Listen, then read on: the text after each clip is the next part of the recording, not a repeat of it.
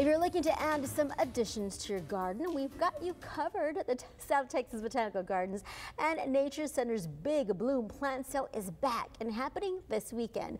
Our Jalissa Garza joins us live from the Botanical Gardens with a sneak peek of what you'll see. Jalissa, what are you seeing out there this morning? Well, Barbie, I'm seeing a lot of different plants that you can add to, even if you live in an apartment, to your patio. That's what expert Dr. Michael Womack and I have been talking about, that even if you do have an apartment, you can still come and find something for you. Now, this time we're going to specifically talk about these plants in front of us, so I'm going to let you go ahead and take it away and tell us a little bit about what's in front of us this time. I have a group of pollinator plants here. These are plants that attract butterflies, hummingbirds, bees, things like that.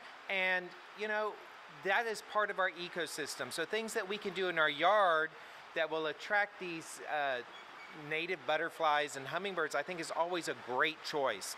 And some of the things that are here that I love, this is Brazilian bachelor buttons here. It looks like one flower, but when you look at all these types of flowers or daisies, there's actually all these little white spots in the middle. Those are all separate flowers. Same thing with the daisy. A daisy is a collection of little flowers. So those are great for butterflies because they can land and take nectar out of a bunch of different flowers at one time.